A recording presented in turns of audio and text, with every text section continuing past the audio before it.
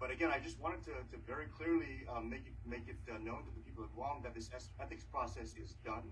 It is concluded. After 3 years, thousands of pages of documents requested, hundreds of hours committed, dozens of interviews by a dozen investigators, and hundreds of pages in reports. It has concluded with us not being found guilty of anything and not even being charged with anything. And with that, I'll go ahead and pause, and we can turn it over to our media partners for any clarifying questions, or to our legal team if they wanted to elaborate further on what is a pretty perfunctory statement, but one that is very necessary. There's been no guilt found and no charges filed. With that, I'll go ahead and pause, and for Stan or Stanley or any of our media partners to go ahead and avail. And you can, media partners, indicate by raising your hand so our moderator, Tanata Mori, can more fluidly manage the question order. Congressman, let me take that opportunity to clarify one point which I think is misunderstood by the public because of the legal implications and doctrine surrounding it, and that is the so-called referral to the Justice Department. The first point to make about that is that it is not, in a sense, a formal referral, because under House rules, referrals of any substantial evidence, and we contest that the evidence is substantial by any light, has to be approved by the full House. That is a check and balance on a committee, as the checks and balances in Congress are exercised by the House over all committees. Just as you've seen in the recent January 6th committee hearings where contempt resolutions were referred, those were referred only after debate and approval by a majority of the House of Representatives. That did not happen in this case. Now let me address briefly, because again, this can foster some misunderstanding. The fact that a matter could be referred to the Justice Department does not presume that the Justice Department will do anything with that information. They may, in their discretion, conduct a preliminary inquiry, determine whether there's even enough credible evidence for them to begin an investigation. And that is a much higher threshold than what exists in the committee. The Justice Department is governed by rules of due process in the Constitution, which requires that before a case be brought, the prosecutors believe, a good faith belief, that they have sufficient evidence to convict beyond a reasonable doubt. And so this referral would never meet that standard under any circumstance. And so no one should presume that because the committee has thrown down this gauntlet irregularly, in my view, and without obeying their own internal rules, that there's any presumption of regularity with that referral. Candidly, this was a way to charge Congressman San Nicolas without charging him, without giving him the opportunity to present his case in an adversary proceeding. So I just want to clarify that up front, because I could imagine that people would have questions about the significance of that terminology. Thank you, Stan. And I made an error in my introductory comments. Stanley Brand and Stanley Woodward are not just any run-of-the-mill attorneys. These gentlemen are highly experienced in these kind of proceedings, and that is why, with their counsel, the process has proceeded the way it has. Without putting you on the spot, Stan and Stanley, if you can just real quick for the people of Guam, provide a very brief but I guess effective CV of Sure. what your expertise is, and why when you speak with authority on these matters, they're to be regarded with all seriousness. Well, at the expense of aging myself, I began my legal career in 1976 when I became counsel to the U.S. House of Representatives under then Speaker Thomas T. O'Neill. I represented the House in complex litigations and constitutional cases for 8 years, and then I left, and my tenure trailed me in the sense that I became embroiled in a number of ethics and criminal investigations involving members of the House, some 3 or 4 dozen. And at one point, even in 1984, I was hired as special counsel to the Ethics Committee itself as the outside counsel in an investigation involving a current member. So I have been at this in one form or another for nigh on 50 years. Stanley, you're not 50 years old, are you? I've been working with Stan now for about 7 years, I think. Before founding our law firm in 2020, Stan and I worked together at an international law firm, Aiken, Gum, Strauss, Hauer & Feld. They have offices in every hemisphere. The sun never set on their empire. And together we've worked on cases across the political spectrum. And so when the congressman reached out about about the allegations that have been levied against him, we were happy to roll up our sleeves and work with the Ethics Committee in an effort to pursue the truth and to really get to the bottom of what was happening. You know, above all else, the congressman was very clear that the Ethics Committee serves an important purpose, one that frankly we agree with, and that is the discipline of members in the House. It's in the Constitution that the Ethics Committee, or really the House, and only the House, can discipline its own members. And if that process becomes tainted, if that process becomes untrusted, then we, the people, lack or lose the ability to trust our houses of Congress to discipline themselves. And so for years, we worked with the Ethics Committee to provide them with all of the information that they requested so that they could better understand what was happening.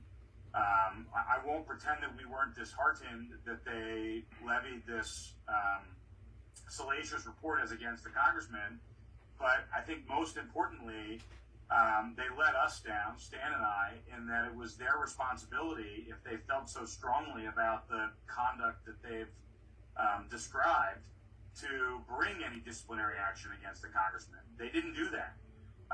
They did not bring any charges against him. Instead, they closed the case, and we're happy about that. That was the right decision.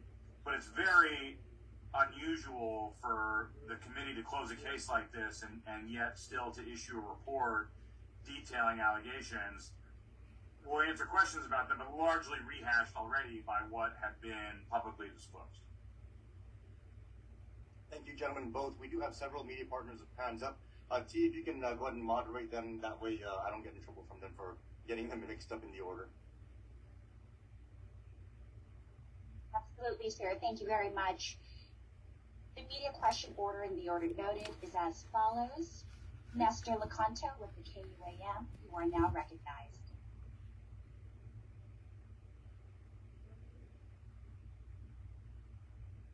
Sorry about that. Forgot to unmute. Congressman, so the alleged misconduct focuses specifically on one particular donation. So let me just ask you straight out up front, did you accept a $9,000 donation from a single constituent? No, I never received any donation of the sort from any constituent. But Nestor, to your point, and I think that also just needs to be captured here. The report at this juncture, with again no charges filed and no guilt being found, has narrowed down to only that single charge, and they've just completely ignored the remainder of the original charges that they claimed even at the time 2 years ago they had substantial evidence for. And so here we are now, and you're questioning about that one particular item, and no, I never received a contribution from anybody of this sort like that. And to my understanding, and our attorneys can clarify otherwise, I believe that through the course of the ethics proceedings, the ethics investigators were also made plainly aware of that as well on multiple occasions. Congressman, let me do jump in and clarify, Nestor. So the allegation is that campaign contribution was provided, and the report makes clear that donor told the committee that donation was provided, told the campaign that that donation was provided. And so out of an abundance of caution, we refunded that donation to the donor. That is what the FEC requires. If a donation like that had been made and had been known of by the committee, by the campaign committee, that is, it needs to be refunded. So once the campaign committee was made aware that that donation had been made, it was immediately refunded. We don't know what happened or why the donor is saying that money was made, but just to make sure that we were in compliance with FEC laws and regulations, the amount of the money was refunded to the donor. So Stan, just to be clear, so it was, the donation was made then? Is that what you're saying? That's not what we're saying. Why did you return? That's not what we're saying. The donor says that he made that donation. The congressman and the campaign are unaware of that donation having been made, but rather than point fingers, we've made the decision to refund that donation so that we are compliant with FEC regulations. All right. And I'm paraphrasing here. So that the ethics violation, according to the ethics committee, was kind of made moot by your stepping away, Congressman, from your congressional seat to run for governor. But they did say that you did not try and clear yourself, but sought to evade. In essence, they're saying you were stonewalling them up until a point where you were going to run for governor, and so that would render all those other allegations moot. Can you respond to that? Yeah, I can respond to that on both fronts, Nestor. First of all, I'm still a member of Congress. I have not left my position. I do not intend to. Me continuing to remain a member of Congress means that if the Ethics Committee really felt that there was sufficient evidence to actually file charges or determine guilt, they absolutely can. And so the assertion that I'm seeking a candidacy for governor is a reason for them to vacate the proceedings. That's not accurate. They very much could have continued the proceedings, and it would have actually been more fair for them to do so, rather than to kind of short-circuit the process the way they have, push out the colorful report they did in the timeline that they have just 2 months before my primary election. So no, the candidacy for governor did not render this investigation moot. They very much could have proceeded with it. And then to your second question, if you can repeat that, Nestor, what was the second inquiry that you had? Well, basically, why didn't you appear before the committee? You had ample opportunity, and they had repeated invitations to you. Why didn't you try and clear yourself? Let me jump in just a little bit for some preamble, Nestor, so that you understand. This investigation started on October 25th, 2019. From that day forward, we provided reams of documentary evidence. We produced bank records. We produced campaign records. And I believe there's correspondence in the file that suggests we asked them numerous times whether they needed anything else. We also facilitated interviews with all of the campaign and office staff to have them be questioned about all the allegations in the case. The last thing that we did was to write a letter to them. We didn't know this was happening at the time, on the very eve of their issuance of the report, saying, we are ready, willing, and able to respond to a request for a deposition and show up and make whatever testimony we can or make whatever objections we have to the scope of the investigation in the committee. We never received a response to that, and instead they issued the report. And so I can't understand why they did that. I can only presume that the reason they did that is because they didn't really believe in their hearts that they had substantial evidence. They wanted to wrap the case up, and they thought the best way to do that was to issue this report without giving... Nestor, this would be like Jim Comey's press conference when he cleared Hillary Clinton and then said that she had been excessively secretive. without giving her a chance to respond. The government has several options, and one is to bring a case with charges which allows the defendant a chance to respond to the allegations. They short-circuited that and never followed through on that process, so we never got a chance to fully respond, although we were willing to do so. All right, I'll defer to the next. Thank you, Nestor.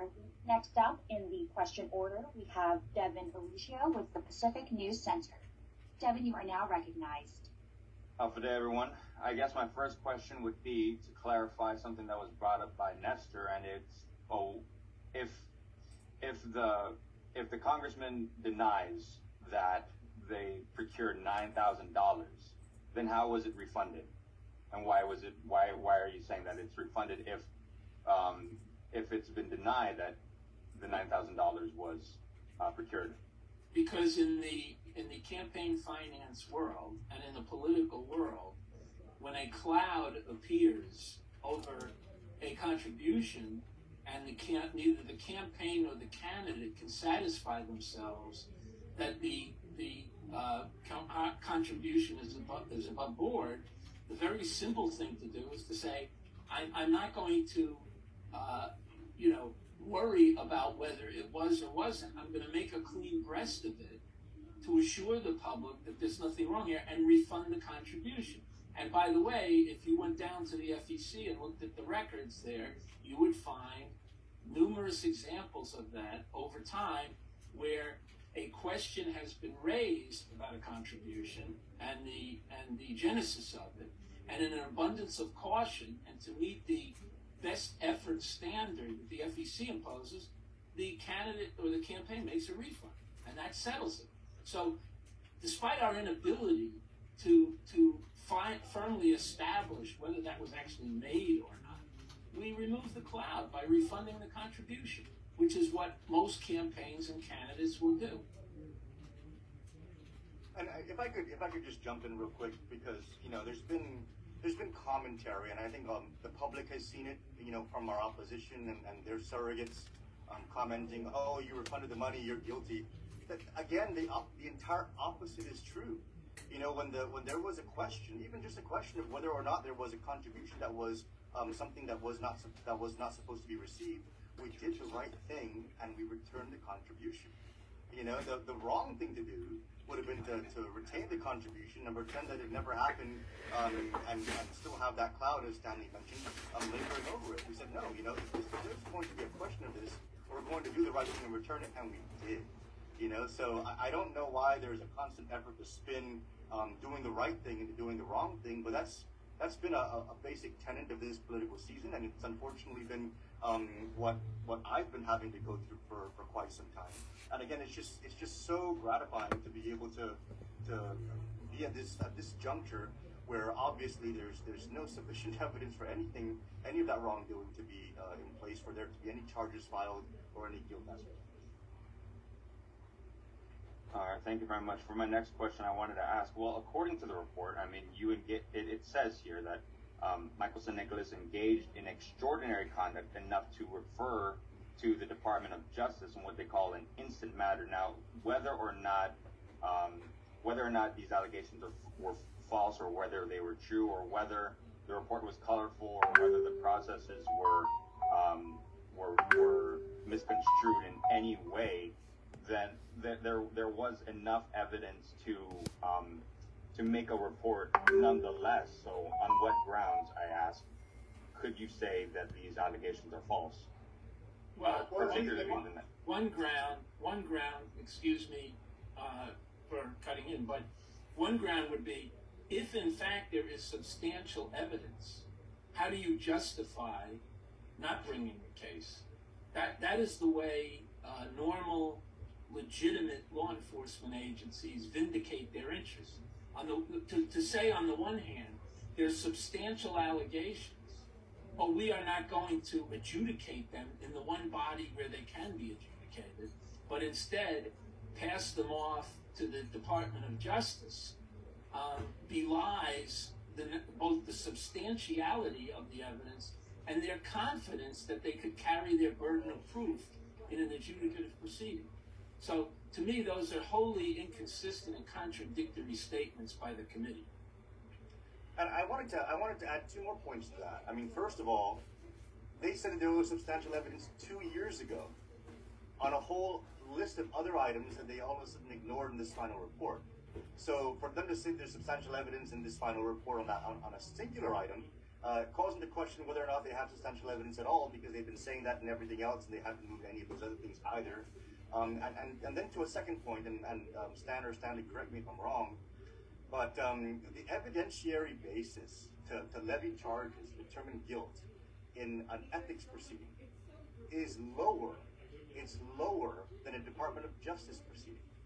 So to not be able to levy charges or determine guilt at the ethics level, which has a much lower threshold, and to say they're going to refer it to the Department of Justice that has a higher threshold,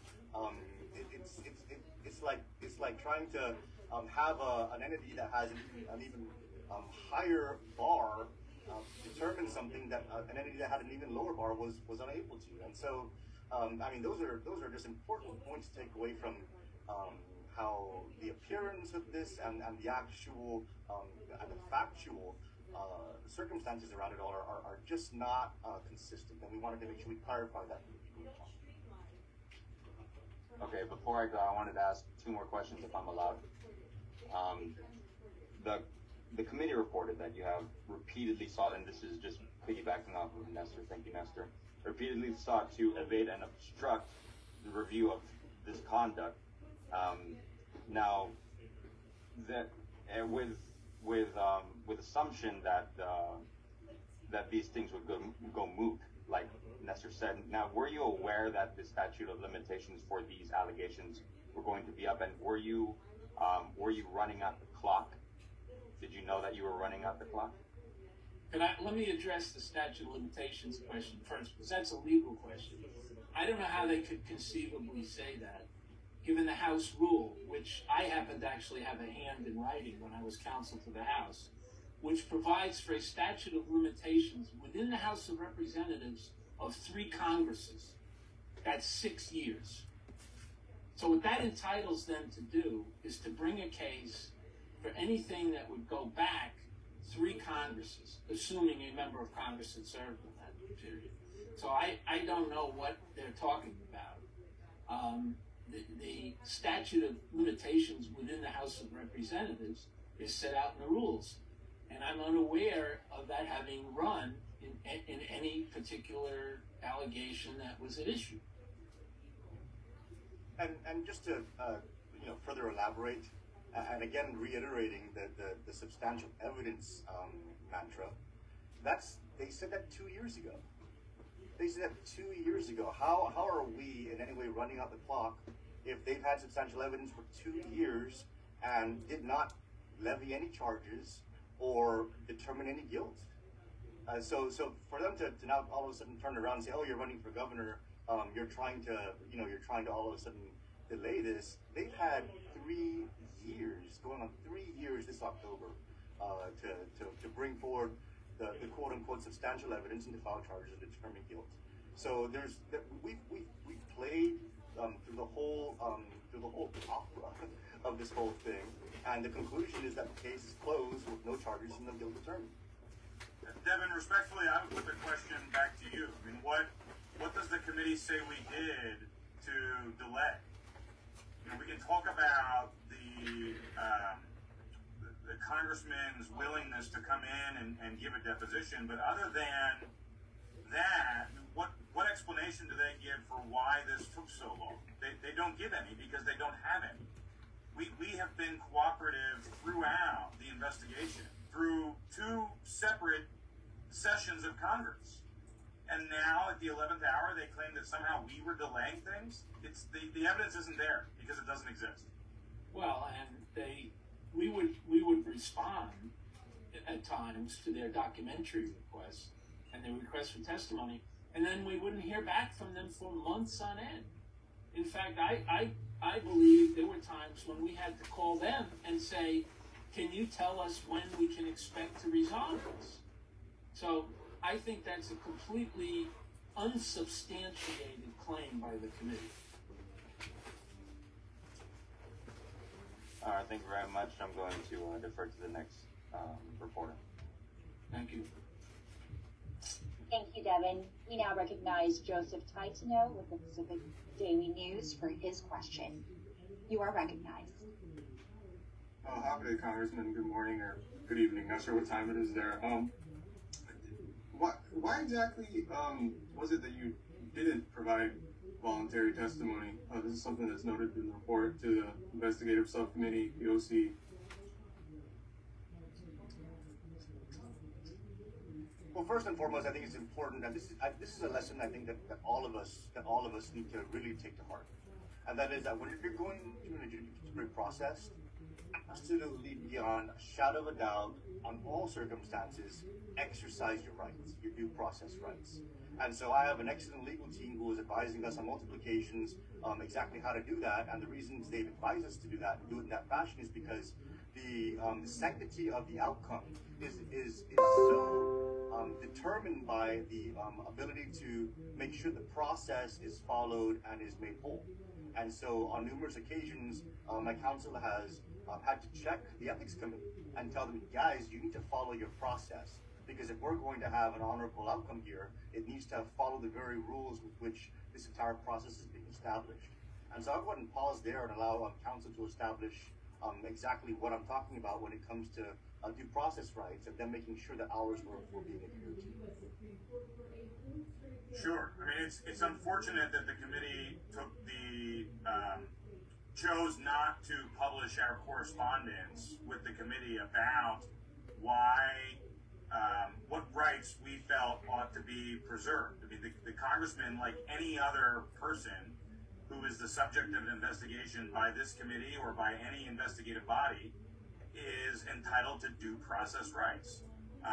We respect those because we want to make sure that everyone who's being investigated is protected by those rights that are so enshrined in our Constitution.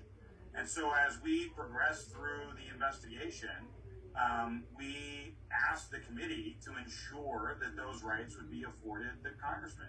As we let, again, unbeknownst to us, the investigation came to a close. But at the time, we thought we were negotiating in good faith to make sure that those rights were being preserved. There's nothing wrong with asking that your due process rights be afforded when it comes time to an interview with the committee. Those rights include, for example, being represented by counsel. The very last offer that the committee made to us about having a sit-down so that the congressman could explain his position, the committee scheduled at a time when we were unavailable to provide him with representation. They proceeded anyway and said, too bad. The congressman could either appear or not appear without his lawyer. That is not due process. That is forcing somebody to appear without allowing them the rights to which they are afforded. Throughout our correspondence with the committee, you could see how we were simply advocating that the committee follows its own rules. Because if the rules are to mean anything, they're to be followed. And when the committee stops following one rule and then another, how can we trust that they're going to follow the due process enshrined in the Constitution to which the congressman is owed?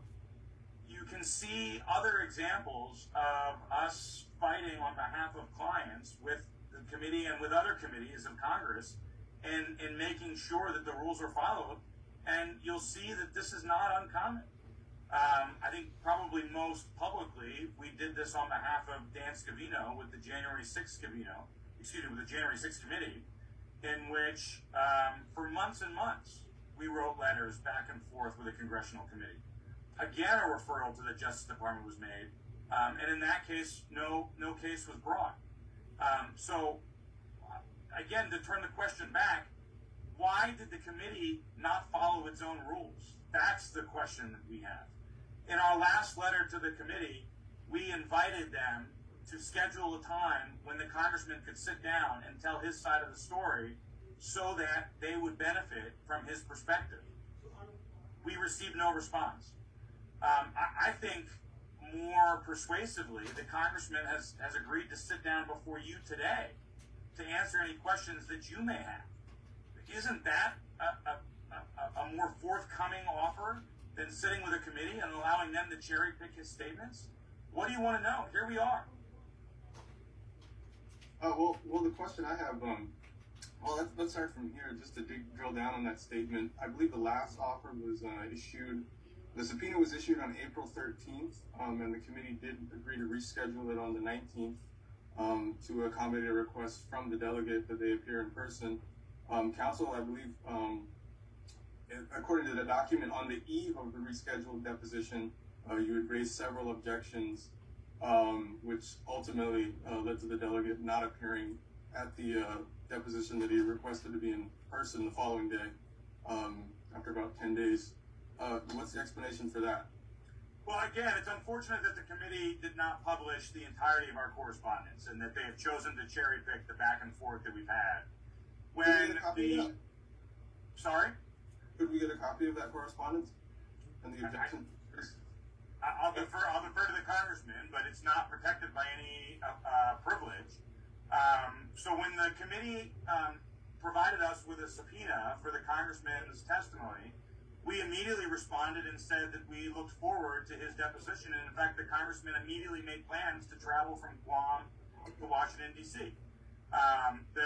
The report does reflect that we also requested that the interview occur in person because of our desire to present our testimony in the most forthcoming way possible. And the report does accurately reflect that the committee accommodated that request. What it doesn't accurately reflect is that once they told us that they were setting a different date, we responded immediately to advise that we were scheduled to be in another court hearing. We couldn't be in two places at once. And so we expressed our concern that the congressman could not participate in a deposition in which his counsel was not also present. Now, the committee claims on the eve of a deposition they received objections to the deposition. Well, that's because the notice with which we were provided was short. It didn't matter when we provided a response. It was going to be on the eve of the deposition. Now, what the committee doesn't explain or doesn't attempt to defend are the objections that we levied. Number one, the congressman is entitled to representation by counsel. That is clear in the ethics rules. The rules say that he cannot be asked a question. They cannot ask him what his name is without his counsel being present. That's what the rules say. And so when we were scheduled to be in a federal district court at the same time that his deposition was set, something that was public knowledge, it was impossible for the congressman to participate in that deposition. Second, we pointed out that the committee had not served the congressman with a subpoena for the deposition.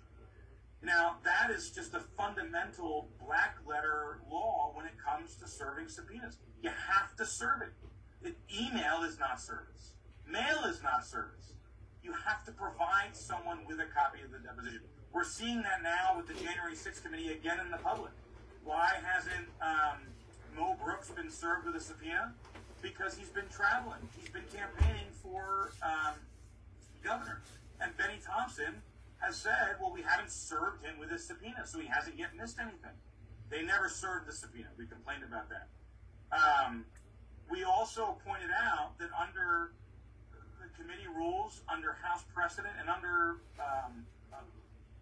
decades-old case law, that it's incumbent upon the committee to tell us what it is that they're going to ask us about. He is entitled to notice, which they also did not provide us with. So those are the objections that they say that we levied, and with the congressman's permission, we'd be happy to share our correspondence with the committee. If I could ask, Congressman, throughout the process, you've been saying that you were cooperating with the committee, but it does note in the report that you had informed them, through your lawyers, that you were not going to be providing voluntary testimony. Why did you make the decision to address these allegations today in front of the media and not to respond voluntarily in front of the committee?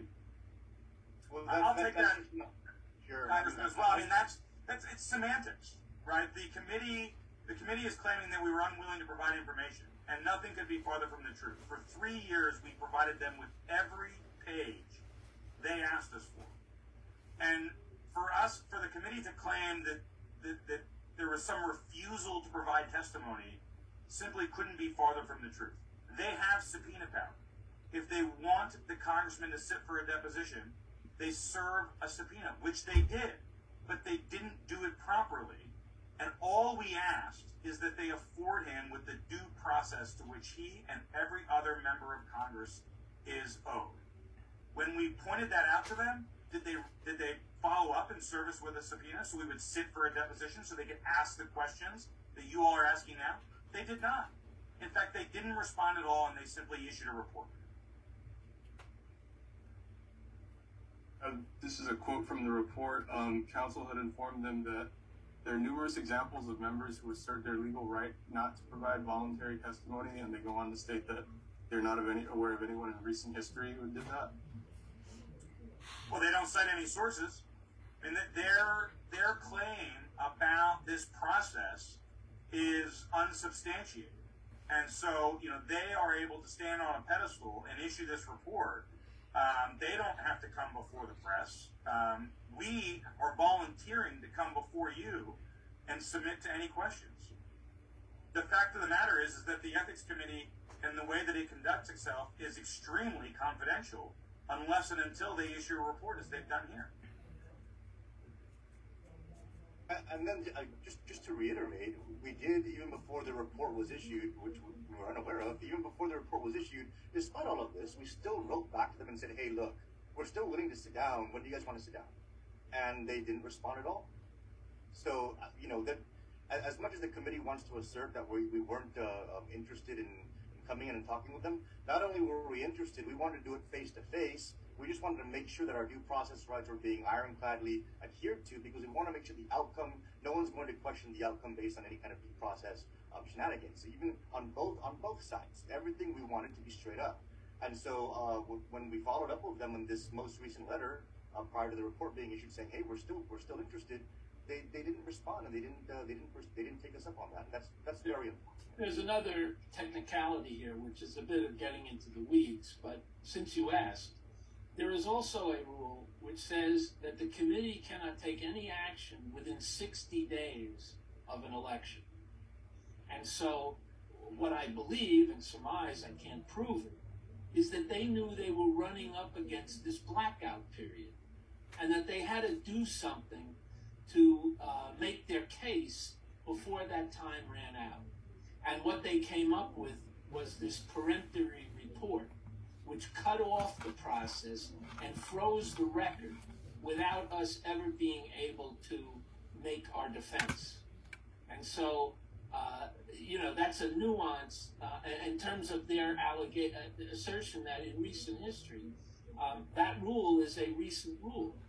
And so I believe they rushed this because they knew they were running up against a period when they would not be able to charge us and give us a trial.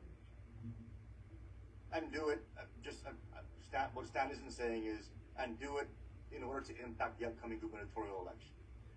They did this literally on the day before the blackout period was to take place, which is the most recent and the most politically impactful time before this primary election. And by the way, that rule was enacted years ago as a due process protection for members of the House, so that they wouldn't be bludgeoned during a campaign with ethics allegations that remained in the air unresolved. That's actually supposed to have been a protection for the members' rights, which they conveniently figured out a way to evade by issuing the report. One last question. Congressman, what is your interpretation of what's unfolded? Why did these two witnesses come forward and make the allegations that they did, including that they were, I don't think it's a stretch to say that they were intimidated by a member of your staff. Why is you're still on your congressional staff? Why is this happening? What is your understanding of this? I think that the characterization and the detail in the report is, again, as my counsel stated, it's cherry picking individual statements and not providing the full context. Let me point something out to you guys. The OCE report that was leaked and that's attached as the only exhibit on this ISC report, that OCE report contains transcripts from those very same witnesses, or at least from one of those witnesses that you're referring to. The ISC report does not contain the follow-up transcript. If you guys recall, one of the witnesses was called back to DC and was interviewed over again for a second time. That second interview, that transcript, is not in the report. And we believe there's a very clear reason why. Because the testimony that was provided initially at the OCE level and the follow-up testimony that was conveniently not provided at the ISC level actually would have very clearly had contradictory statements that would have been very highly exculpatory and very likely to have injured the credibility irreparably of the lone witness they're relying on to claim there's some kind of substantial evidence. Why didn't the ISC include the second interview? Where is the second transcript? Why are they hiding the inconsistencies? Why are they purposely trying to craft this narrative when it's very clear that if you just put everything out there, we're able to discern it for ourselves? Where is it? And to emphasize that point, in the real world, in the Justice Department world, not the Alice in Wonderland world of the committee, those transcripts would be discoverable by any defendant. In fact, not only would be discoverable, the government would be obligated to turn them over if they contain any relevant or exculpatory evidence. Why didn't they print the evidence that they say they relied on if it was so substantial?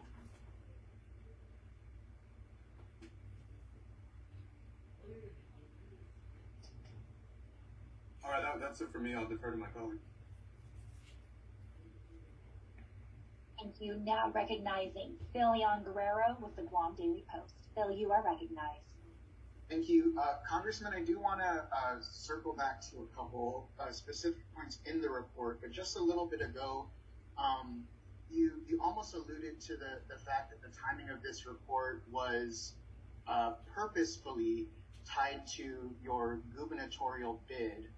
I'm wondering why you would assert or allude to this bipartisan office, this bipartisan committee, having any kind of axe to grind in our local elections or would want to affect your political aspirations one way or another. It just seemed that the accusation you were kind of alluding to was that this report and this investigation is a little more personal than just trying to suss out the facts. Well, I think the answer lies not necessarily in its relation locally, but its relation congressionally. Now let's examine that for a minute. The ethics committee was asking us to take certain actions, like come and sit down and be interviewed, even if it's against the rules that my attorney isn't present, and we called them on that. We said, hey, you guys need to follow your own rules, And so in taking those actions and calling those things out, the committee and I'm not speaking necessarily towards the members, but more towards perhaps the investigators and the staff who are making those errors. They're not going to be too happy with that. They're not going to be too happy with us making sure that our due process is being followed to the T. And so when you have an outcome like we've had, where there's ultimately no evidence and there's no charges being brought and no guilt being determined, and a process that's not being followed, and wanting to make sure that you're going to still be able to somehow send a message to the rest of the Congress, hey, you guys, whether we're following due process or not, when we want you to do something, you better just do it anyway, otherwise there's going to be consequences. What's the best way to send a message that you better, even if it's violating your own due process, do what we tell you to do? What's the best way to send that message? Impact our elections. Impact our elections and make everybody else in the Congress be like, oh my gosh, whether they're violating my due process or not, I better just roll over and do what they're telling me to do. Otherwise, they might do what they did to San Nicolas and drop all of this just before the blackout period, 2 months, 60 days before my election.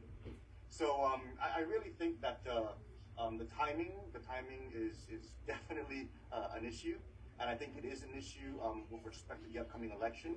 Not necessarily that the committee has an interest in what's going to happen at a local election, but it absolutely would have an interest in trying to send a message that, hey, you know, if you guys are too forthright in asserting your own due process, we have other ways that we can punish you for that. And that's that. You know, there's politics on Guam, which is, we all know, is very ugly. There's also politics in DC, and you know, it's very easy for the territorial guy to be the whipping boy and to try and use our circumstances as an example. But that's why it's so important for us to have a press conference like this and to clarify this information and to really explain what's going on, because you cannot put out a colorful report like that and say there's substantial evidence while you're refusing to actually include the evidence that you're referring to as an exhibit, while you're refusing to file any actual charges or determine any guilt based on that quote-unquote substantial evidence. And when your own evidentiary threshold in your own committee is so low you can't do any of that, and you're pretending that you're going to refer it to a higher threshold entity on that very weak basis. You know, so there's a whole host of reasons why they likely took the action that they did. But I would speculate that, you know, there's messages being sent by the committee, basically indicating that, hey, look, there will be electoral consequences if you don't do what we want you to do, and that's very unfortunate. You know, and it's one of the reasons why one of the things that we're going to be working on, my attorneys and I, even though this is over, I'm going to be drafting a letter to all members of Congress. Of course, you know, thanking them for a wonderful working experience and letting them know that I'm going to be running for governor. But we're also going to include, hey guys, you guys need to take a look at this process, because what's happened here, for somebody who was not found guilty of anything and not charged with anything, what's happened here in terms of political consequences, you know, and may I add also familial consequences and operational consequences. You know, all the strife and headache and heartache that all these allegations that turn out to be nothing have caused for my family, for our staff, for the people of Guam, you know, to all of a sudden turn it out like this, that's just not right. And so while this is all over, we're still going to you know, do our part to be positive contributors to the system by penning a letter to our fellow members and saying, guys, you're going to want to take another look at this because this is not right. Congressman, is there anything that was published in the report that you stipulate is true, that you feel you need to either apologize or take accountability for?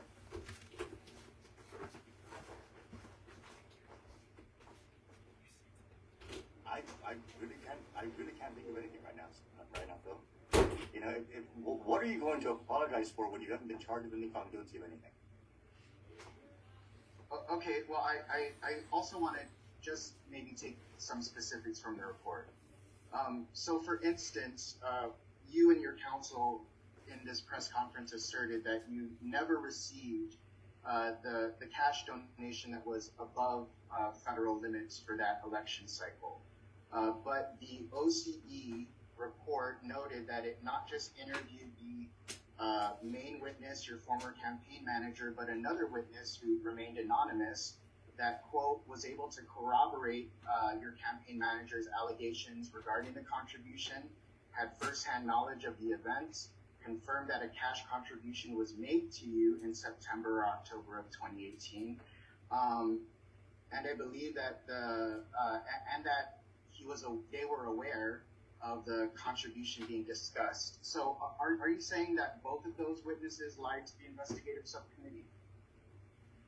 We are not in the business of trying to determine whether or not they're telling the truth. We're in the business of trying to make sure that everything that we're doing is above board, which is why those funds were refunded. Whether or not they're lying was immaterial. We said, look, if there's something wrong there, wrong or not, you know, as Stan mentioned, if there's any kind of a cloud, we're going to refund those monies. You know, and just to clarify, Phil, regardless of what the Ethics Committee has said to that matter, the Federal Election Commission, the actual agency responsible for policing campaign finances, has not filed any kind of charges or levied any kind of penalties or consequences for us doing the right thing, which is conforming with the law to return funding that we believe was received erroneously. So I can't see how we would be, if you're inferring that we need to apologize for doing the right thing, I just can't see how that's those two things can fit together.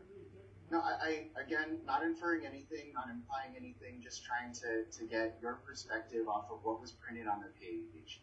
So the report also noted that you dispatched a staffer of yours from DC to Guam to have a discussion with the donor, where I believe in his interview that wasn't attached to the report, but was alluded to essentially to have a conversation that he did not give you cash. Why was a DC-based dispatcher dispatched to have that conversation? Why couldn't it have been someone from Guam or on Guam at the time? I really can't speak to that because we, again, as Stan mentioned, we have not been afforded any of those transcripts, so we don't know the full detail of the conversation. But I will say this, you know, the outcome and the conversation all came together.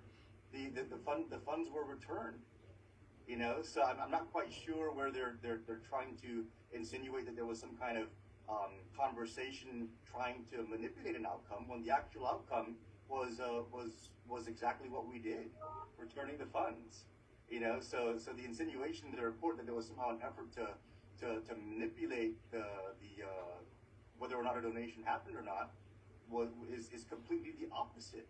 You know, the funds were actually returned to they were returned to the donor. And sending a pre-written message to the donor for him to sign wasn't an attempt to manipulate the donor to stipulate to certain facts that you were asserting? I think what you're referring to is the communication from the campaign manager to verify whether or not there may have been a donation or not. And so I'm referring to in what the report refers to as Staffer A, sending a communication to the donor, among other things, requesting that he sign his name to a letter that was sent to him along with her communication that stipulates to certain facts that he ended up not stipulating to. I wanted to see, because the committee asserts that that's part of the evidence that you tried to conceal or cover up the illicit donation, whether sending that pre-written message was an attempt to manipulate or somehow otherwise influence the donor. I can speak to what we've seen previously, which, again, we haven't received any kind of transcripts from any of those witnesses, but I can speak to what we received previously in the OCE report. And in the OCE report, there was a communication that basically said, we did not receive any funding, you know, can you confirm that? I personally did not receive any funding, can you confirm that? And the response was to the affirmative. They reworded it, but they said the exact same thing. You know, that they do believe a donation was made, and it wasn't to me. So there was, how can we try to manipulate an outcome when the responses were materially the same? Okay, I don't want to take up too much more time for my colleagues. I know that there's at least one reporter that hasn't had even a chance to give a first round of questions. So I guess for this last part, and hopefully a first round, I wanted to ask about your running mate, Sabrina Salas Matanani, if you had a conversation with her since the report came out, if her absence from this conference has to do with anything other than scheduling issues. Does she have your support? I just wanted to understand how we should, how the relationship has been since the report released. Let's go ahead and move on to the next media question, and let me see if we can facilitate a response to that in the course of this press conference. We'll try and get back to you on that. Thank you, Congressman. Thank you. Thank you, Phil. Now recognizing the last but definitely not least, Johnny Rosario with the Candid Newsroom for the first round of questions. Hey, Congressman. This is Danielle Baza. So I just wanted to ask, is it true that the individual that is making the allegations is the same one that received the donation in question?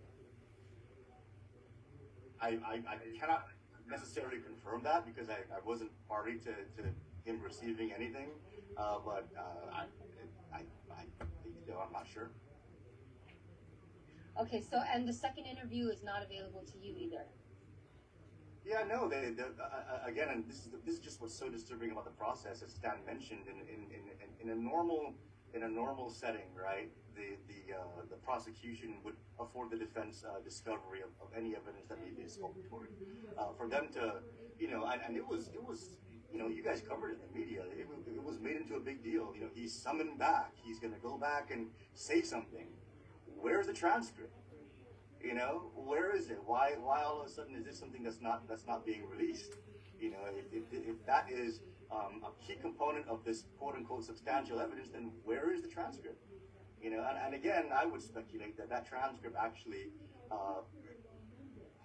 I'm pretty sure that transcript has so many inconsistencies with the initial testimony, because the initial testimony was grossly inaccurate, and we knew that. We knew that when we saw it on the OCE report.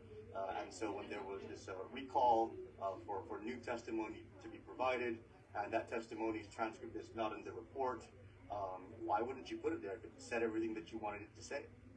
So yeah, we haven't seen it, and it's not there.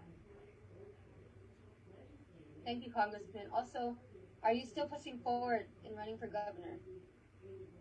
I wanted to conclude the media round of questionings before we addressed the our electoral process going forward. So, but thank you for that. We will be addressing that after we finish going through the questions from our media partnership.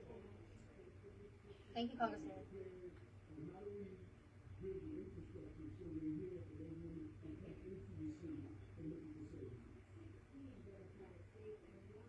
Do we have any follow-up questions from any of our media partners? Yes, hi, Congressman. This is Nestor. So I just want to go back to the timeline again, because that seems to be what's the most damning information that has come out from the Ethics Committee. And it's replete with allegations of, and I'm not comparing it to Watergate, but, in a lot of cases involving Congress, it's the cover-ups that are the more egregious offenses. And so the timeline contains a number of instances where I think Phil was the one who referred to it as staffers that were approaching the donor, and I think the quote was, "This never happened," quote unquote.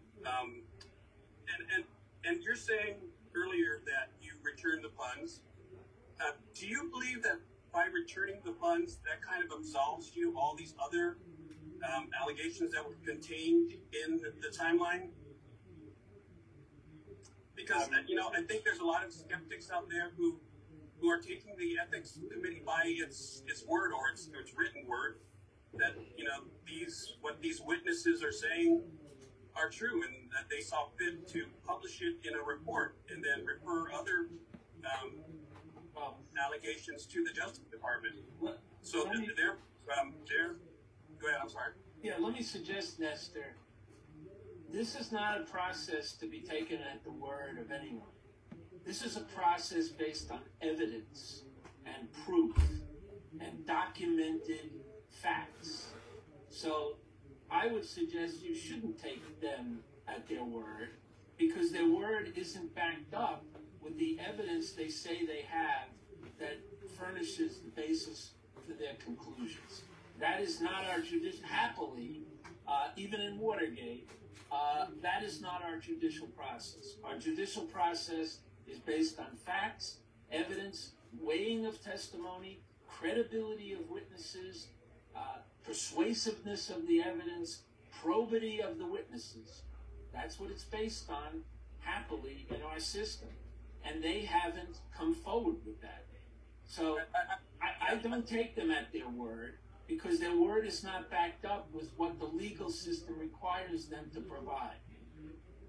Right, Counsel, and I understand that, but we are, in speaking for our media, we're basing what we're asking of the Congressman on a report by a bipartisan Congressional Ethics Committee. And so these are all things that came out in their report, which was released a couple of days ago. And so that's what we're basing our questions on, not necessarily these witnesses themselves, but what the ethics committee compiled from the witnesses. Yeah, and I'm suggesting that's incomplete, and you shouldn't rely on it for the reasons we've articulated over the last period of time. If the committee says that the moon is made of green cheese and can't produce evidence to substantiate that, I don't know why they're believable any more than any other investigative body or committee would be. So I'm being a bit of a defense lawyer to pardon the role, but this is really the core of a system, which, by the way, the Congress is supposed to adhere to. This is a quasi-adjudicative process. That's what the courts have called it. And so when you issue a report and you don't provide the baseline evidence that forms the basis, I don't know why it should have credibility just because it's stamped by the committee. That isn't the way it works. Yeah, and I guess this is all going to come down to credibility. That's the key word here: the credibility of the congressman versus the credibility of the ethics committee and the report they just read. Let me just ask the congressman. So one of the things that the committee wrote was that your actions brought discredit upon the House, and I suppose by extension discredit to the people of Guam. How would you respond to that statement? Again, I think that's it's a very unfortunate thing for the committee to do. It's a very unfortunate thing for the committee to say when they didn't give us an opportunity to be able to actually present the evidence that we have. The evidence that we have to very clearly illustrate that this whole thing should not have turned out this way. And then for them to make a statement like that, I think is as I mentioned earlier, it's a way for the committee to illustrate political consequence to any future members who may assert their due process rights. That report without any evidence, without any transcripts being provided, being as colorful as it is, and saying those kind of things is definitely drafted in a way to create as much political damage as possible without having to own it. Without having to own it with any charges or any determination of guilt. And even more egregiously, without even having to own it by providing the very transcripts and evidence that they keep referring to. So those kind of statements should not have been made. I find it to be very unfortunate. But we'll take our lumps as we handle this process. It's obviously not been a pleasant one, but they chose to say those things, and that is their decision. But we know better. All right, thank you, Congressman. You piqued my interest when you said you're going to talk next about your gubernatorial campaign, so I'm anxious to hear about that. So I don't have any other questions on the Ethics Committee's report. Thank you. Thanks, Nestor. I'm glad that you're very interested in our gubernatorial campaign. Do we have any other questions from any of our media partners? Yes, thank you, Congressman. So I, again, just want to revisit maybe the statute of limitations and how your lack of involvement or lack of cooperation with the committee was viewed on their end and on your end. I'll try to keep it brief because I also want to move on to election matters as well. But while your counsel alluded that Congress could go back some years to complete its investigation even after you leaving Congress, the report notes that pursuant to the United States Federal Code, a 5-year statute of limitations, quote, for the potential criminal conduct at issue, end quote, which is what leads to their a statute of limitations may expire next year for some and 2024 for others.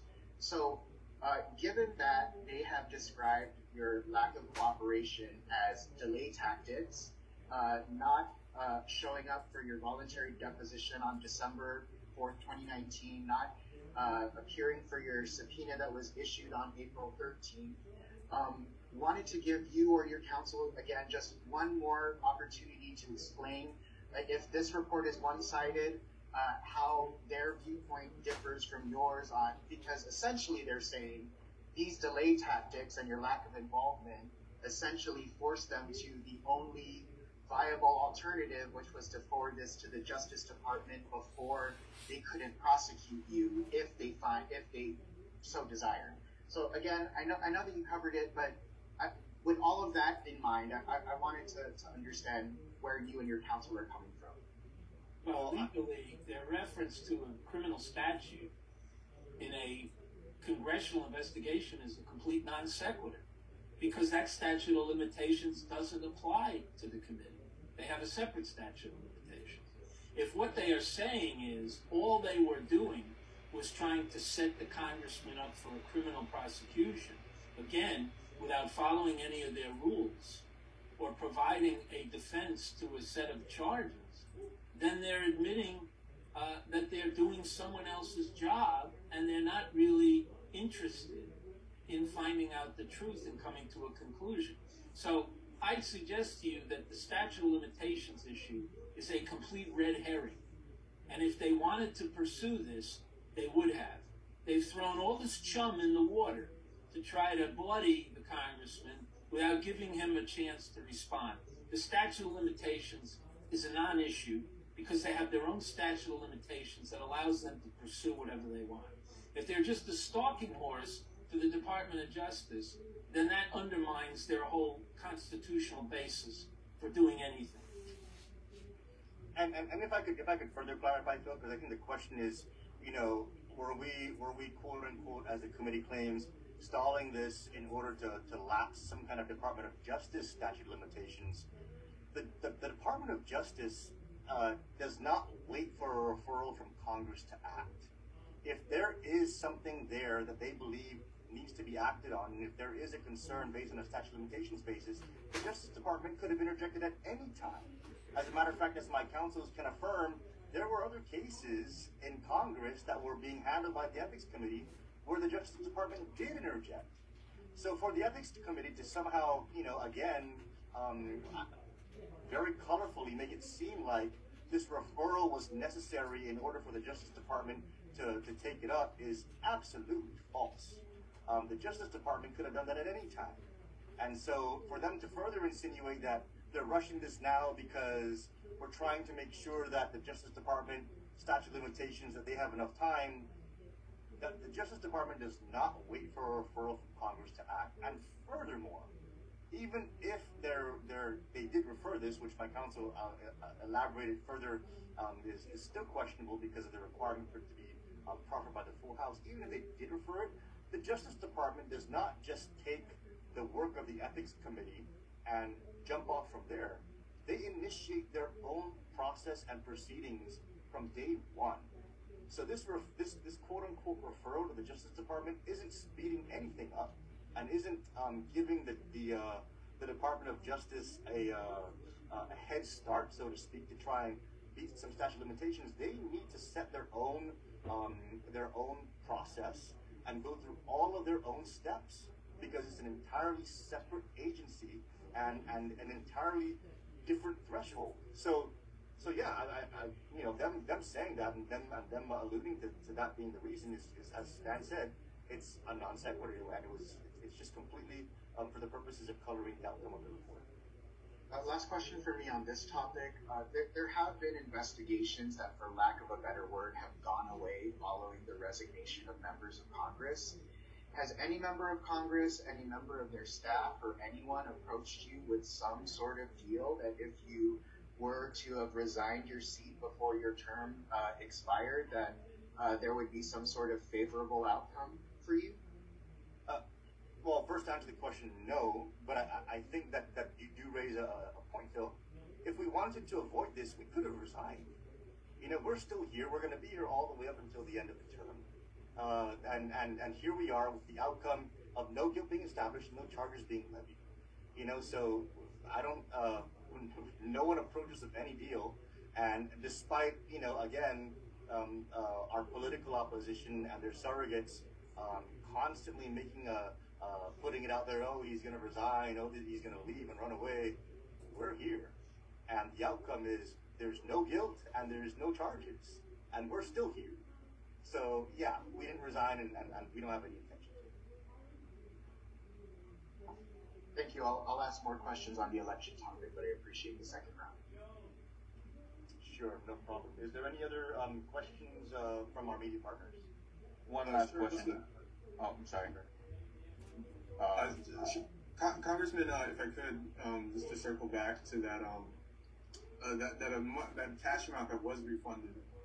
I guess the question is, how exactly do you account for that $10,000 amount, and why do the dates October 5 and September 5th match up with some of the dates on WhatsApp messages between the campaign donor and your former campaign manager that were time-stamped and that he was able to produce, and also with text messages that I believe were pulled from your own phone between yourself and the campaign donor that are involved in that report.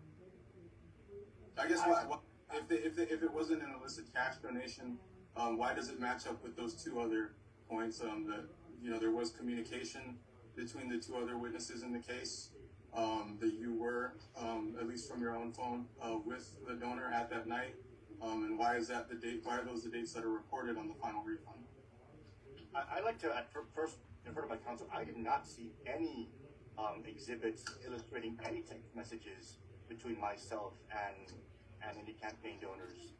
Gentlemen, was there anything there that was as the reporter mentioned?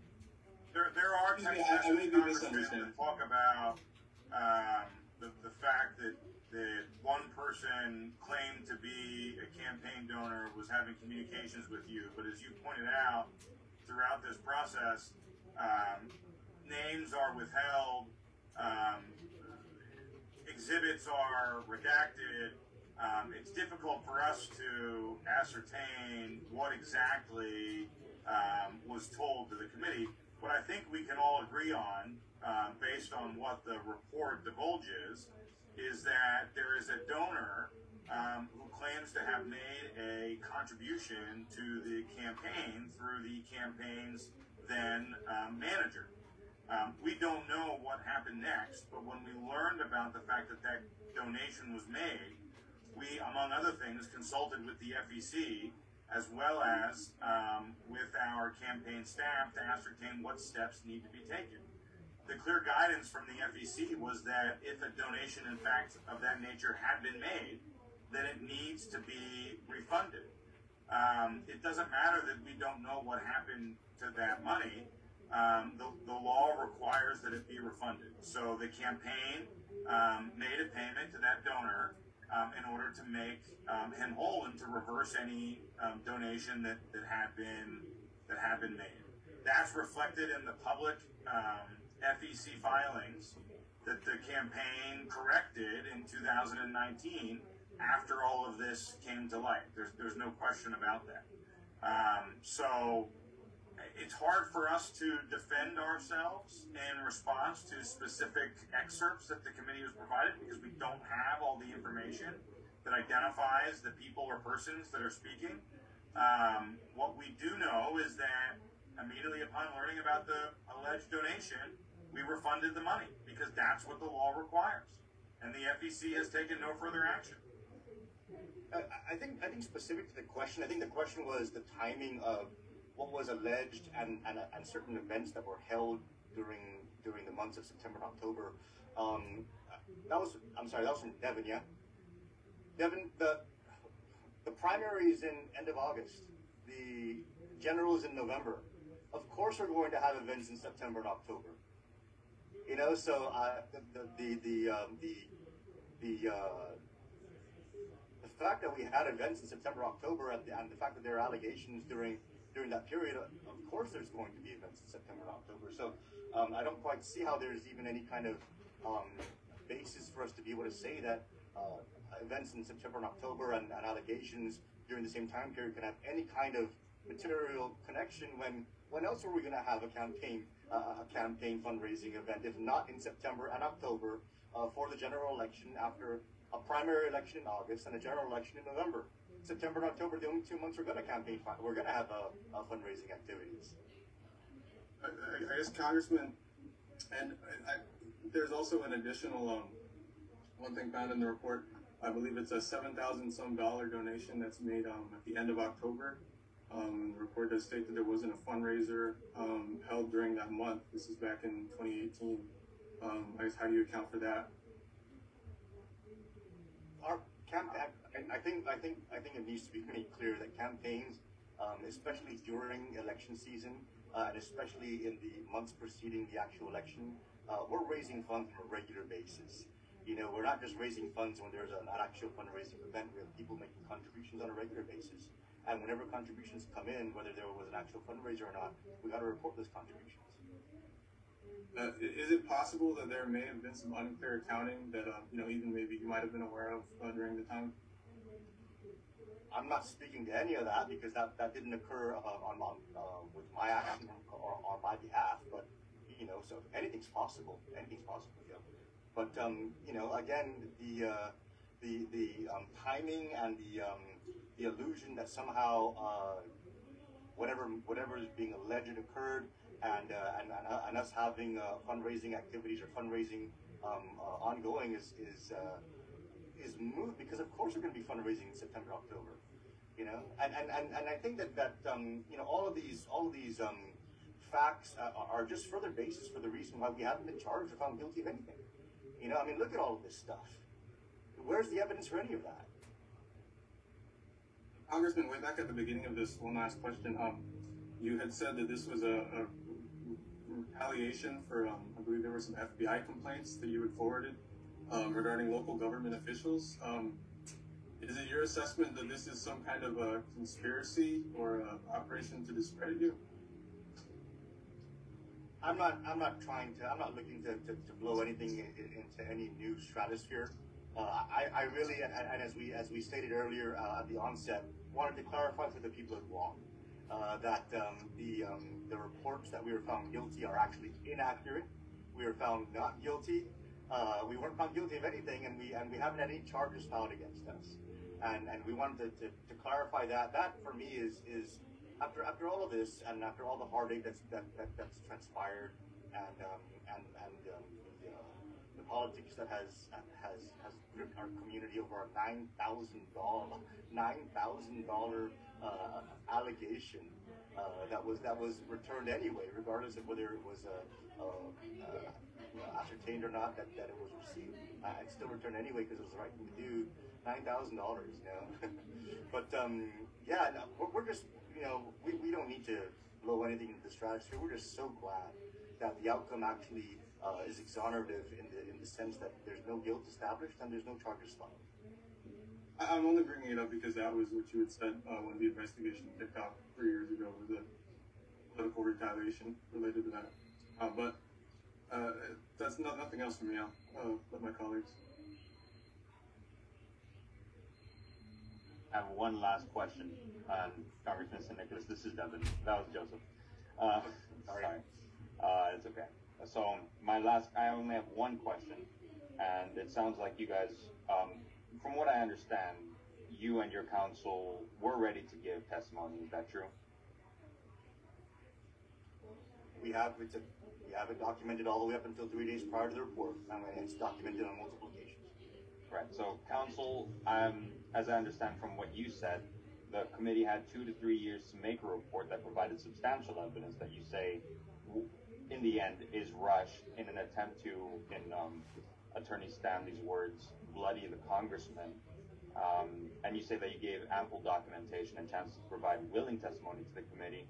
Now, whether or not they responded back with a time and place, guilty or not guilty, why didn't Michael San Nicolas, Congressman San Nicolas, and his legal counsel show up to the metaphorical door of the committee and say, I'm here to provide testimony? Why was there still a back and forth and a waiting for it? We actually did do that, right, Stanley? We did that. That's the last correspondence we had with them. We wrote them a letter and said, we want to be clear, the congressman invites a deposition. Tell us when and where to do that. Let's find a mutually convenient time to do this. Here are the concerns about the way that you all have conducted this process. And we concluded the letter with, give us a call.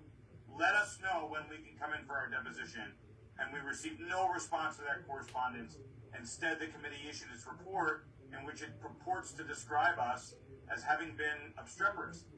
I will note that for 3 years, not quite 3 years at this time, but for 2.5 years, the committee had been conducting its investigation. The period of time where they're describing us as having been sticklers for the rules, for due process, for constitutional rights.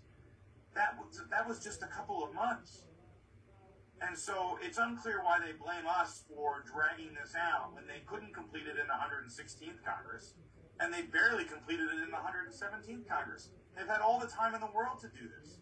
They waited until the 11th hour to schedule a deposition. We educated them on what the rules for doing that required, and then they balked and said, never mind. We don't need to know what the congressman has to say. We'll just issue a report.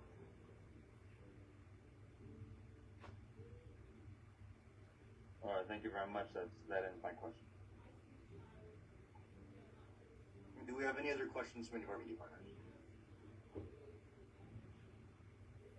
Well, if none,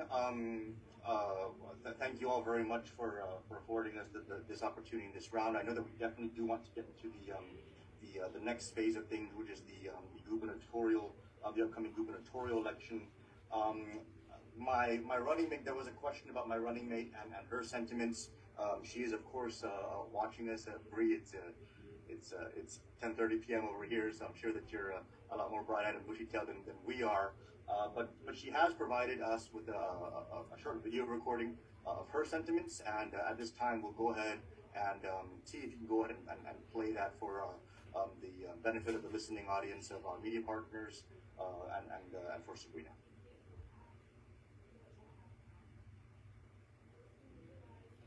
Everybody, I just wanted to come on here because I know a lot of you are wondering how I feel about the news that broke over the weekend.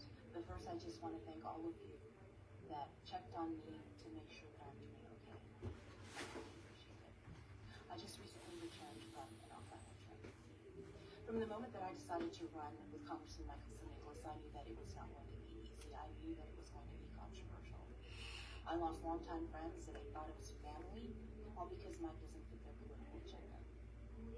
Public officials and media colleagues that I once respected came after me, criticized me, claiming I have no experience. Some even claim that I'm doing this as part of some vanity project. All of it hurts deeply. But I also made many new friends that welcomed me into their homes, greeted me on the streets, grocery stores, gas stations, and yes, even while giving out cotton candy. Like myself, they want change.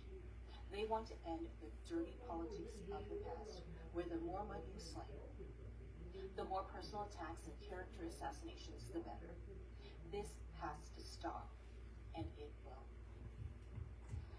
The day that I picked up a packet with Mike, the media asked me about my thoughts about the ethics investigation.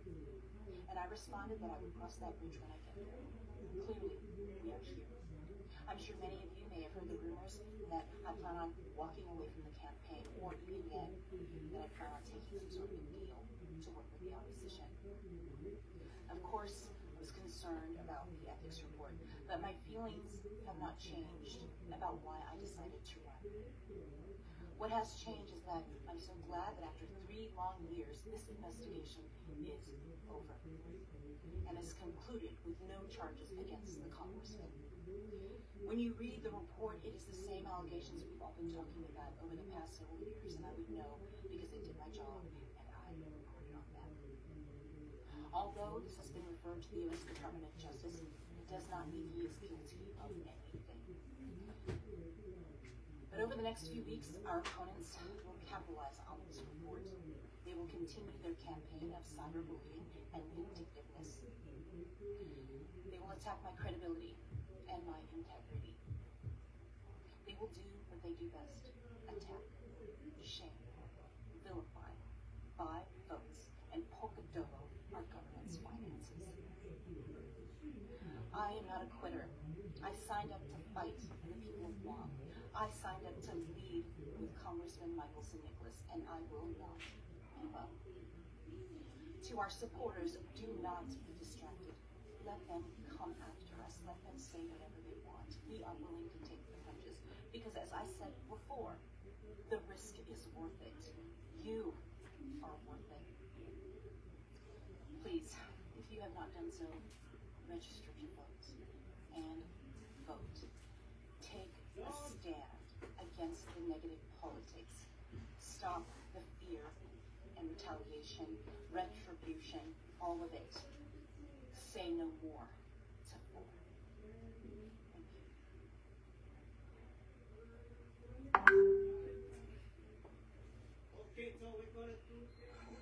You know, when I teamed up with Bree and with her background and her experience and expertise, we were so honored, and it was just it was such a blessing. But to have somebody who has the same passion and commitment and willingness to go through whatever it is that we got to go through, whatever it is that we got to go through for the people of Guam, in order to bring a better island and in order to truly make things improve for our people, to have a partner who's willing to go through anything to make that a reality, willing to go through anything the way we have to make that a reality, is such an incredible blessing. And so, Bree, I wanted to just thank you for taking the time to put that together. And I wanted to reassure the people of Guam. I wanted to reassure people of Guam that we are not going to be scared off, or we're not going to back off, or we're not going to be intimidated off. Trolls can come and say what they may, and everything can look bad or as bad as they want to try and make it look. We've been going through that for years. We've been going through that since day one. Everybody's saying that we're not doing anything, or where were you? Well, we've actually been delivering the results regularly and for you, the people of Guam. And that's what this candidacy is all about. You know, we're not running from anything or resigning from anything. We're staying right here. We're getting outcomes even after 3 long years.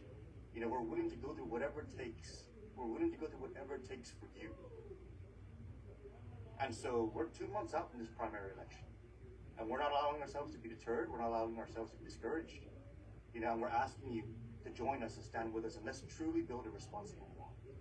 Let's make real change happen, Guam. You know, let's do this together. And Bree, thank you so much. I want to thank my family. I want to thank my team. I want to thank my amazing councils who are just, they're gentlemen of the highest order. But most especially, I want to thank the people of Guam.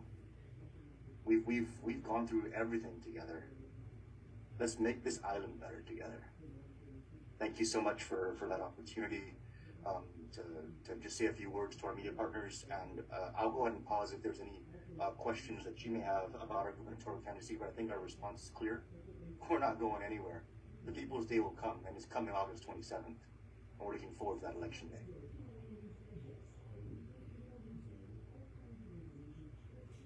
Congressman, can I ask real quick, when are you going to be back on island again? You kind of alluded to the fact that you were in DC, or at least somewhere on the East Coast. We will be back shortly. We are having some items out here to tie up. There are some congressional business that we're moving forward. The NDAA is finalizing amendments into its package. And then we're also working on securing the necessary logistics for our congressional wreath-laying ceremony for our annual Liberation Day, which we're finally going to be able to do at the Arlington National Cemetery after a 2-year hiatus due to COVID. So we're tightening up some DC items.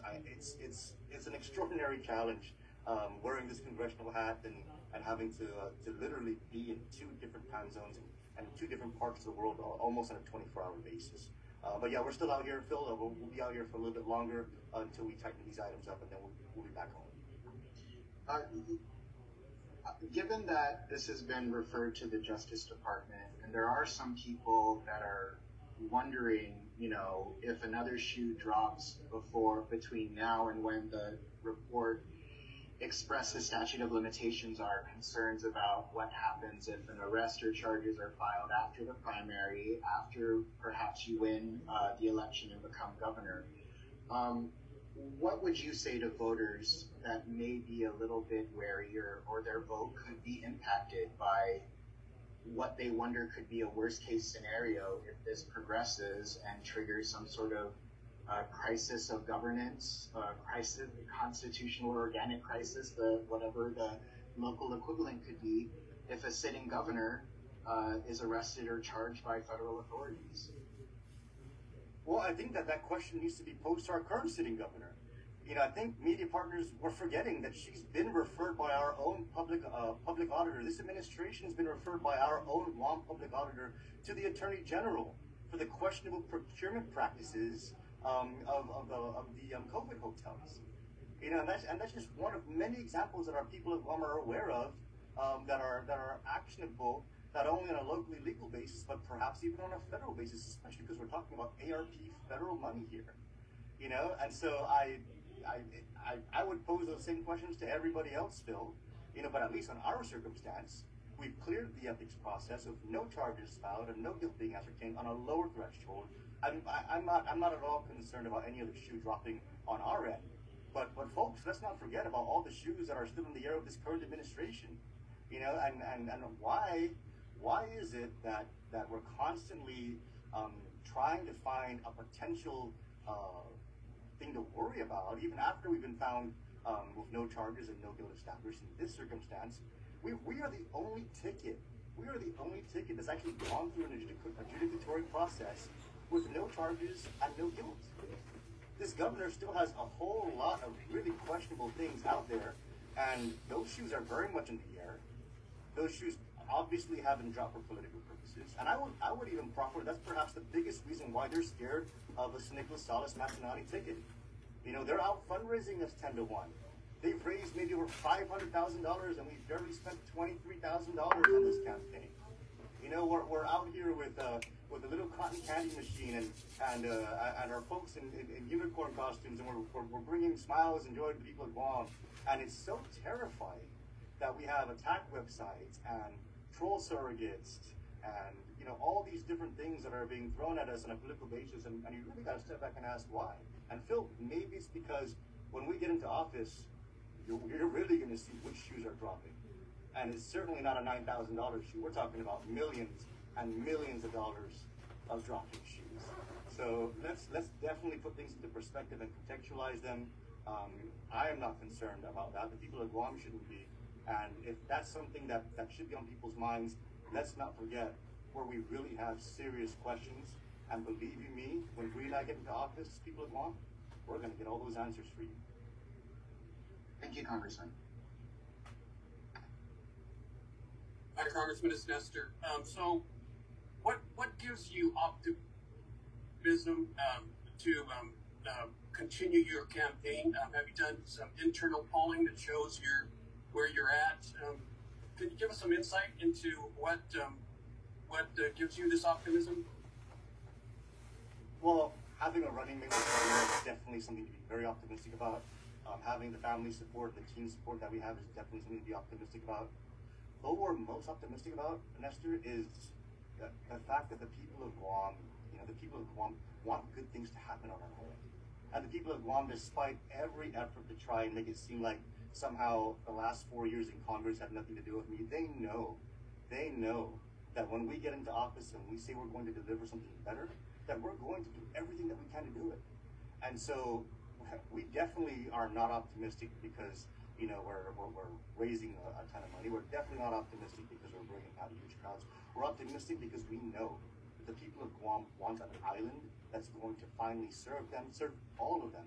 Something that's going to put many legacy issues to rest. Something that's going to truly see our health, education, and public safety systems improve and the headlines change. The headlines that Bree's been reporting on for the last 25 years finally change, so that we're not talking about the same problems, not only in our media and in our news stories, but even in our political debates. You know, let's move Guam forward. And our optimism, our confidence comes from the fact that we believe we're going to do that. And we believe the people of Guam believe that too. And that's all we need. We just need to believe in that, and we just need the people of Guam to believe in that also, and have them come out and vote on election day. That's a whole lot to be optimistic about. So what specific issue do you think is going to resonate the most with the voters, and how will you address it? I think that the most specific issue is the fact that our island has so many issues, Nestor. It has so many issues, and it's so many of the same issues, and all of that can be lumped into one single reality, and that is that the politics on Guam has not resulted in the real change our people are looking for. You know, the same way politics for decades in the Congress did not deliver the results that our people were expecting to get in there. And despite all this extraneous stuff We stay focused. We work hard. We deliver the outcomes and the results for the people of Guam congressionally, and the people see that, and they know that, and they believe in that. So the biggest issue isn't any one thing that we can point out. It's the so many things that our people all know about, and the fact that we're going to be able to go in there and finally deliver on remedying those things. So I think that to try and narrow it down to anything singular would be a disservice to the bigger picture. And I think the people of Guam all agree that the bigger picture is a whole bunch of things that we need to work on, and that they can trust that we're going to be the ones to deliver on it. Well, let me suggest one issue that I think would probably top most people's minds, and that's the pocketbook issue, particularly in a recession that we're facing, and when our prices are skyrocketing for food and oil. Everything else seems to take second place to this. You know, we have abortion, we have, the Ukraine conflict. Let's say pocketbook issues are the top concern. Putting food on the table and the roof over their head is the main concern of the people of Guam. How would you address that? Pocketbook issues have multiple variables. We're talking about the cost of housing. We're talking about the cost of power and water utilities. We're talking about gas prices that are through the roof. We're talking about the cost of food and how that price has just gone through the roof as well. And all of those different topics have different areas that would require us to act and provide solutions. I'm going to totally take the opportunity to answer this issue. I'm going to go into detail over it. I hope I don't take up too much time. But for housing, it's a supply problem. We need to increase the availability of labor. We opened the door for that with our NDAA amendment to allow for H-2B workers to come in and address Guam local housing needs. But we need to take it a step further. We need to incentivize affordable housing workforce development. So instead of having, for example, like a manpower development charge for bringing in an H-2 worker, create a manpower development incentive if you're bringing in that H-2 worker to build affordable housing. We need to incentivize contractors to start building houses for less than $150 a square foot. Once we begin powering up those incentives by incentivizing the labor coming in, by creating tax breaks specifically for the construction materials for affordable housing, we can bring down the cost per square foot, because then the tax basis is going to be addressed and the labor basis is going to be flush. Once you begin enhancing inventory, prices start coming down in housing. It starts coming down in the cost of new units, existing units, and rental units. And so creating a manpower development incentive and creating a tax incentive for affordable housing will help to do all of that. Those are things that we're absolutely going to want to address. For our cost of utilities, one of the major things that we need to pinpoint is the LEAC. Basically the cost of the liquid fuel that's powering our generators. And right now, as we know, when the price of oil fluctuates, eventually the LEAC fluctuates on our utility bills. And anybody who looks at their utility bill will see that a huge chunk of the entire bill is actually the price of the underlying fuel cost. What we need to do, and I have actually been in communication with the Chicago Futures Trading Commission and the Options Trading Commission, is we need to begin smartly using our LEAC to be hedging our liquid fuel prices. Instead of just being at the mercy of oil flying up to $140 a barrel or all the way down to $20 a barrel, when we have these fluctuations and when LEAC ebbs and flows, let's take the savings from the LEAC and hedge the price of the underlying fuel cost, so that when it goes back up, we're hedged and we're not having to pass that increased cost to our consumers. And that's a way that we can lower our utility bills on our island. When it comes to gas prices, I made a very in-depth piece, a video and research. Senator Clinton Rogel kind of jumped on board with that, and that is that we seriously need to look at the excessive profiting of our gas companies. As we illustrated in that video piece, the standard margin for liquid fuel in the industry is about 20 to 30%, and yet our liquid fuel companies, based on the information that we received from an insider, was margining up to over 60%. And so that's without federal excise taxes, guys. Now, let's remember that Guam liquid fuel companies do not pay federal excise tax. And so recently, there was a rollback of the liquid fuel tax, a couple of cents, and yeah, that's going to provide some kind of relief. But if the absence of a federal excise tax already is not being realized and huge margins are being made, then ultimately we're going to see even the savings of the liquid fuel tax reduction evaporate and those margins continue to climb. We need to seriously go in there and see whether or not the capping of profits to a more reasonable rate of 20 to 30% of these liquid fuel companies is something that we're going to be able to muster legislative support on. Let's do it. Let's do it. There's no sacred cows. When our people can't afford to drive to go buy food and they got to choose whether they're going to buy the food anyway because it costs so much to get there, or when they're putting off medical appointments because they can't drive to the doctor, you know, all bets are off. Let's take a look at what we can do to make sure there's still a fair profit environment, but one that's livable for the community that's relying on those liquid fuel prices. All right, Congressman, thank you very much. I'm sure we'll have plenty of opportunity to ask more questions. Only going to food next, but okay. All right. Okay. Anybody else have any questions? Yes, I have a question. Definitely here from the Pacific News Center. I wanted to ask, I wasn't there for your filing, so I may have missed out on the story, but I wanted to ask, who reached out to who in terms of running for this election? Like, how did this team come about? Oh man, I was so fortunate to ask Sabrina if she was so honored to be my running mate, and she said yes. Yeah, and here we are. And I wanted to ask, and I don't mean to rap on the competence of Sabrina Salas-Matanani on a political level, but why Sabrina Salas-Matanani? And why not somebody from, let's say, the legislature? Well, I don't know about you, but did you just hear her video? You know, her heart is absolutely in the right place. Her willingness to go through anything, and that's what you just can't find. You know, that's what you just can't find is the people, a person who's willing to go through anything to make sure we do good things for the people of Guam. She even alluded to people trying to call her to have her walk away after all of this, or to make her an offer, or make her a deal to give her some kind of a parachute, and she's staying put, guys. She's staying put. So this is somebody who not only has a heart for this kind of a service, but a willingness to make this be what it's all about.